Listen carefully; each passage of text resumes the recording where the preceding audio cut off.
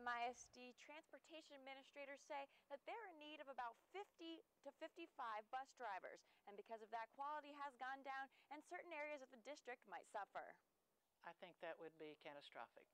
That's if transportation weren't an option for MISD Head Start next year. Parents today are both working, and puts a lot of stress on providing their own transportation. I haven't been able to transport students where they need to be at the prescribed time that they're scheduled to be, so sure can affect that area and every area of transportation.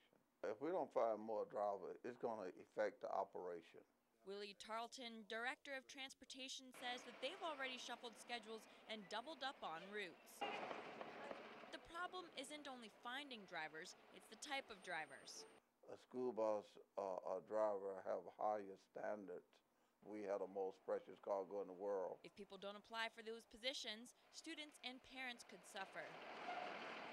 And the MRT reports the shortage could stop transportation for Head Start. I'm a former teacher. I really am a huge proponent of public education, and I think Head Start is where it all begins. Administrators say that if you don't have your license, it's not a problem. You can still start out as a bus monitor and move your way up. To find out more about how you can apply, you can visit our website at cbs7.com. In Midland, Sarah Strackhouse, CBS 7 News.